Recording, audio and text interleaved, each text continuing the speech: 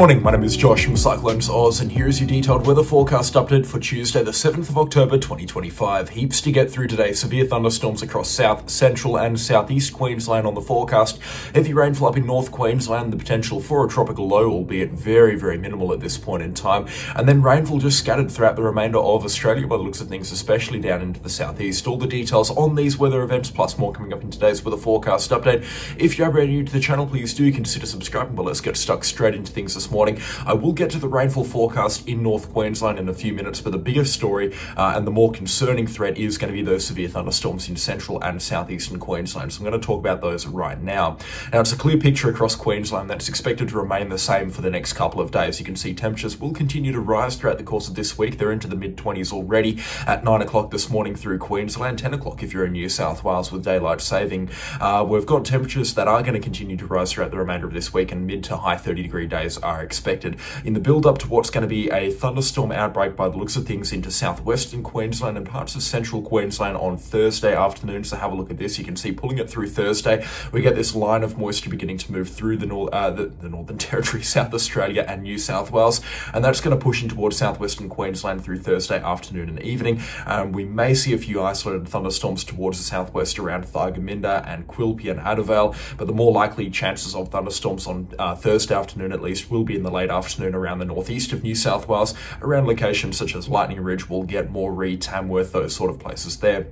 We will still see a few thunderstorms around the border or potentially over the border, but nothing further north than about St. George. And to be honest, most of the storms will occur towards the west of St. George as well. A very concentrated thunderstorm outbreak with the strongest stuff expected to be in the New South Wales side of things into the later afternoon and into the evening hours. Some really good thunderstorms are most certainly a possibility. It's not exactly the best environment for thunderstorms. There's hardly any convective available potential energy here. In the early afternoon, there will be some higher values, but you can see there really isn't much to write home about in the convective available potential energy side of things. It's mainly being propped up by high temperatures, high humidity, and just that moisture band that's coming through, which will create what is called a dry line environment, where we have that dry air meeting up with that moist air, and that's where thunderstorms do like to develop upon. You can see some good thunderstorms are most certainly possible into the later evening hours. This is at 9 o'clock on Thursday night. Some really dense thunderstorm and lightning activity outside of Narrabri here in the northeast of New South Wales. But again, I would take this with a pinch of salt. Conditions aren't exactly anything too flash, and I reckon that this is definitely a worst case scenario type forecast here. Thunderstorms and rainfall will push in towards the northern tablelands and into the mountainous regions through the northeast of New South Wales into late Thursday night and early Friday morning. And if we do see some high precipitation storm modes, which do look likely in a setup like this, we'd be seeing some isolated and scattered rainfall accumulations between 30 to 60 millimeters, most likely between Narrabri and Armidale, and then up to about Inverell in this little pocket here. Be interesting to watch what brings on Thursday, but it is Friday that's got most people's attention. Friday is a widespread severe thunderstorm chance day for parts of central Queensland and also into parts of southeastern Queensland as well. I'm not talking about Brisbane or the Gold Coast. We're not looking at thunderstorm chances for Brisbane or the Gold Coast on Thursday or Friday or Saturday for that matter. The thunderstorm chances do return later on in the weekend for Brisbane, the Gold Coast. I'll get to that in just a second, but in terms of southeast Queensland, it kind of stops at Toowoomba, where the chance of thunderstorms is going to be.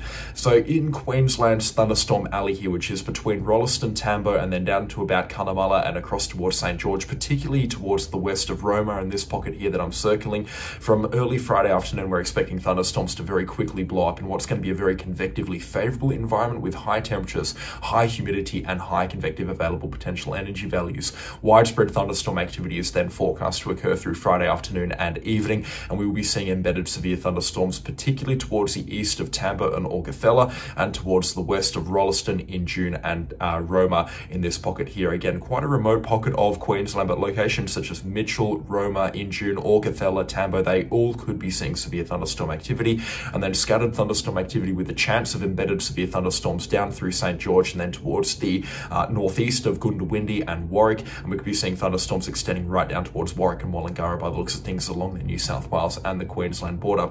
These thunderstorms look to be short-lived, and later on in the afternoon they really peter out quite quickly. After about 6 or 7 o'clock in the afternoon and evening, thunderstorm chances or chances of strong thunderstorms really falls off a cliff, and all the energy that was going to be present in the atmosphere will either be used up or we'll see a return to stable conditions through later Friday evening. And this is going to happen, like I said, after about 5 or 6 o'clock at night, potentially out to about 7 o'clock the further north you are, and that means thunderstorms will abruptly ease off and abruptly stop. So it's going to be a small window of opportunity on Friday after about 1 or 2 o'clock in the afternoon out to about 5 or 6 o'clock for these thunderstorms to develop, but it definitely looks like we could be seeing some decent severe thunderstorm activity from it.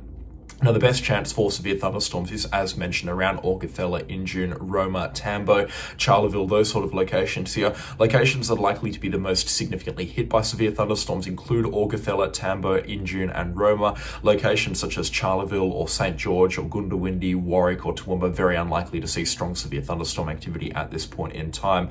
Now, it looks like these thunderstorms here are going to be low precipitation storm modes. We're going to see strong winds, potential for large hailstones, even some giant hailstones in some locations here, considering the instability in the environment and the amount of lift that's in the atmosphere, but it doesn't look like we're going to be seeing anything too crazy in the way of precipitation, and that's really reflected between the rainfall forecast modelling here. You can see on Friday afternoon and out towards Saturday morning, really small rainfall accumulations are expected.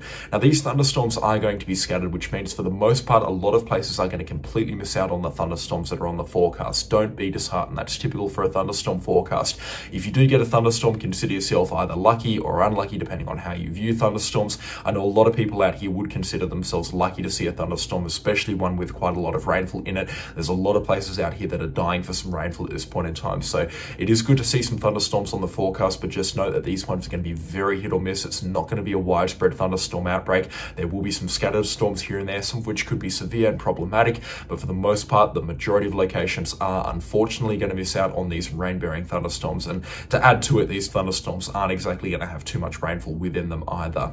Now, we get a one-day hiatus of thunderstorms on Saturday. Before the forecast models have done this, have a look at this, a widespread powerful thunderstorm outbreak expected right into southeast Queensland through Sunday. Now, this is something that I'm going to have to take with a very heavy pinch of salt. We do have convective available potential energy streaming into this part of Queensland through Sunday afternoon and into Sunday evening, and through southeast Queensland, through the Brisbane area, the Gold Coast area and the Toowoomba area. These values aren't anything to shrug off either. They're definitely enough for severe thunderstorms. But what gets me is the fact that this has just appeared on the forecast modelling, and other major forecast models have absolutely nothing. The GFS has a few thunderstorms here on the Capricorn coastline and the Wide Bay coastline around Gladstone and Bundaberg, and a few stronger thunderstorms well in towards central and out towards western Queensland. The Icon forecast model has a few scattered thunderstorms down here into the more immediate southeastern corners of Queensland into the early afternoon, and maybe a few thunderstorms into the Brisbane area in the late afternoon or early evening.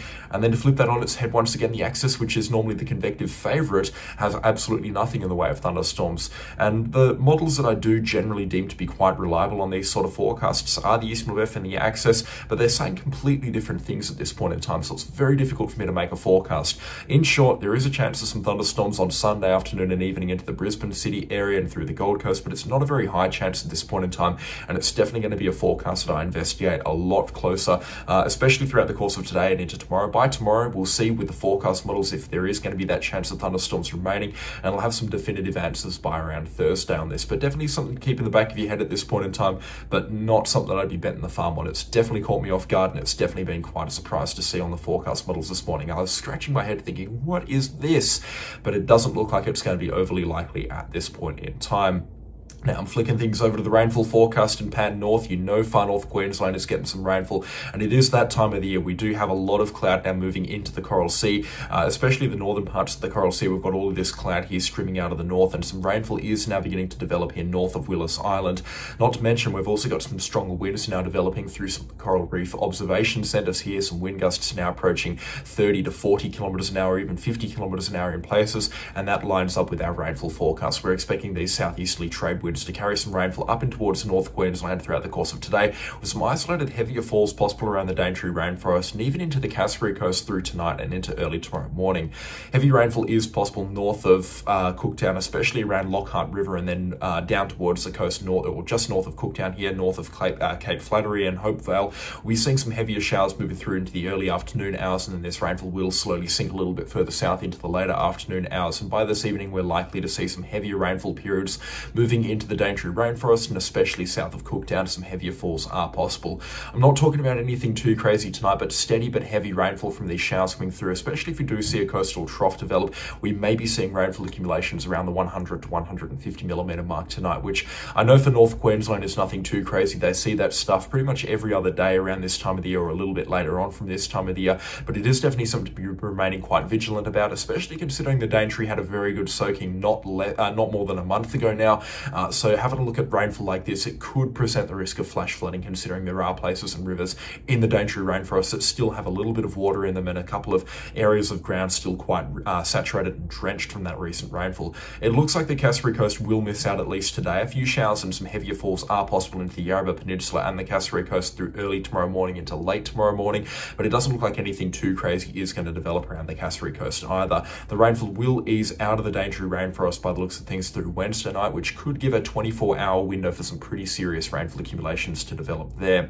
Now, the convective forecast models don't have anything too crazy on them by the looks of things. In fact, the Axis Convective, which is normally a massive bias to heavy rainfall, particularly in the Daintree and the Cassowary Coast, really doesn't have anything crazy on the forecast modelling here, which surprised me when I was looking at it. Normally, this is the sort of forecast model with a setup that we have to see some ridiculous numbers on this forecast around the 200 to 250 millimetre mark, which also makes me think that this rainfall is going to be slightly lighter than what some of the forecast models are suggesting, or at least what I'm suggesting right now.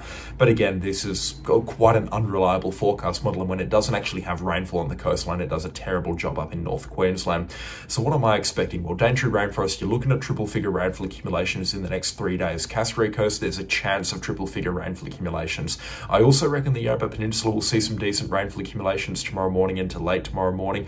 Cairns is looking at maybe 20 millimetres or so, nothing too crazy there. Lockhart River, Cooktown, those places that I've mentioned as being kind of the only population centres in this zone of showers and heavy rainfall that's coming through, you could be seeing anywhere between 20 to 80 millimetres of rainfall, and probably on the higher side of that, especially for Lockhart River.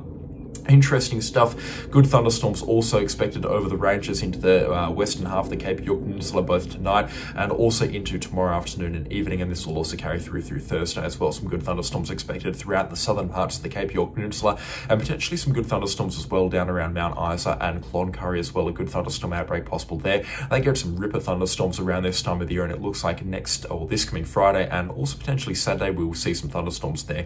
Very, very convectively active through northern Australia this Friday, Saturday and Sunday. And as we talked about in yesterday's forecast update, it kicks off basically a week or a week and a half of very convectively favourable conditions across parts of the Northern Territory, WA and parts of northwestern Queensland, which means thunderstorms galore expected out to about the 20th of October and probably a little bit further beyond that as well. Looks like things do quieten down around the 20th of October, but there definitely some very stormy conditions expected from this point onwards out to about the 20th of October at this point in time.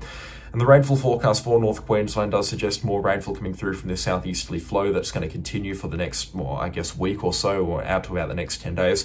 And some half-decent rainfall accumulations are possible through parts of the Cassowary Coast and the Daintree rainforest. This is 14-day rainfall accumulations. Again, nothing too crazy, but we can normally extrapolate these numbers when we're seeing 125 millimetres or so. That normally says to me that we could be seeing anywhere up to about 300 millimetres to the Cassowary Coast. So rainfall is going to begin to build across these regions. It's not carrying over into some more major population centres such as Townsville or Mackay, but we will start to see a return to rainfall in those locations by the looks of things sometime soon. The GFS actually did have something very interesting on the forecast, and it has been calling for this tropical low type thing for the last couple of days, and I'm only mentioning this to say that it is not going to happen. N-O-T, not going to happen. Not going to see a tropical low in the northern parts of the Coral Sea, but the GFS is still calling for it on its forecast modelling, especially after about the 12th of October, I believe. It calls for something moving into the northern parts of the Coral Sea and then traversing into the Torres Strait. It's just not going to happen. I mean, the conditions are not favourable for a tropical low or even a cyclone for that matter, and that's because of deep layer wind shear. So this is the change in wind speeds, the increase in wind speeds through the upper atmosphere, and you can see as we get to the higher elevations, wind gusts do become very hostile for organised low pressure system development. That jet stream really does get in the way of any kind of tropical development, and into the upper atmosphere we've got some awful wind shear values, which means this tropical low will have an awful time developing if it did even manage to get itself going. So that's why it is not going to happen, and that's why it's not a concern to North Queensland. And all of the rainfall that the GFS is also suggesting, all 200 millimetres of it, it's really not that much. That's coming in for the northern parts of the Cape York Peninsula. Oh, actually, no, it's a lot more than that. They've recently upped their forecast to 300 millimetres. Again, it's just not going to happen, and it's not going to happen in this capacity here. We're not looking at a flooding event or a tropical low or a tropical cyclone through northern Queensland, so there is no need to worry. I hope that everybody has got the thought of a tropical low or tropical cyclone out of the head. It's just not going to happen, not the next 2 or 3 weeks, and there's nothing on the long range forecast out into early November at the very earliest at this point in time. So breathe a heavy sigh of relief. The GFS is a notoriously unreliable model when we're talking long range. But on that note, that's going to do it for today's weather forecast update. I do hope you've enjoyed it or found it informative. And if you have, then please consider subscribing and leave a like on the video while you're at it as well. Check out the Facebook page. Plenty more updates still to come on the Thunderstorm events over in southeast Queensland and rainfall up into North Queensland as well. But that is going to do it for me today. A special shout out, of course, the channel sponsors. Their names are on screen right now. I could not run the show without them, and their support is, as always, massively appreciated. But I'll catch you on the next storm. Have a great day. Have a great week. Goodbye.